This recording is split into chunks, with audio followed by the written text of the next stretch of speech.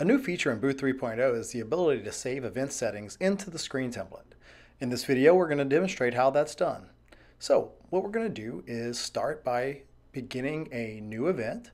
So I'm going to create a new event here, and I'm just going to go ahead and name it Demo Event, and just put in a quick description of what the event actually is.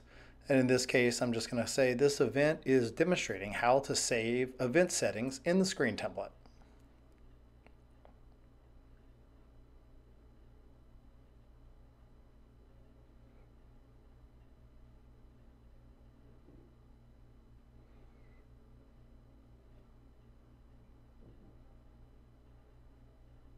So now that we've got this event saved, we'll go in and we're going to just choose any screen template, and I'm going to go ahead and scroll down, and I am going to choose the video option screen template.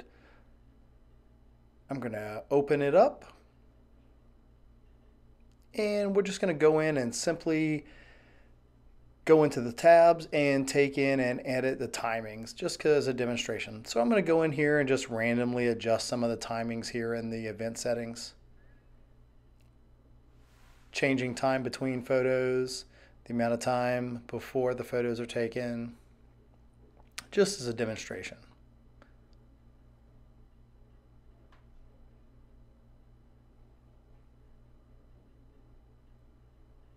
You can see here that if you were to go in and have to do this each and every time for an event, it could make it very difficult, and so that's one of the nice features of this.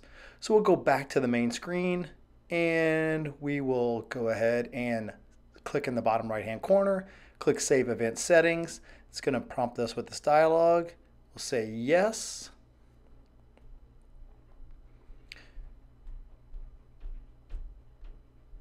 And now the settings are saved.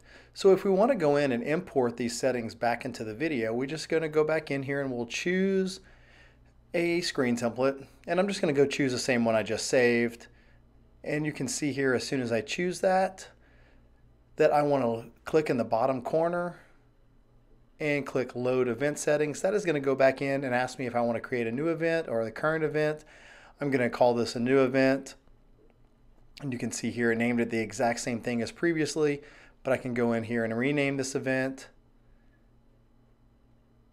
And I'm just going to change the name of that event.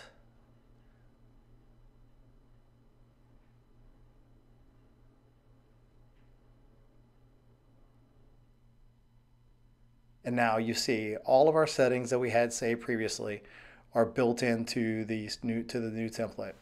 So now in Boot 3, super easy to just simply go in and save all of your event settings right into the screen template.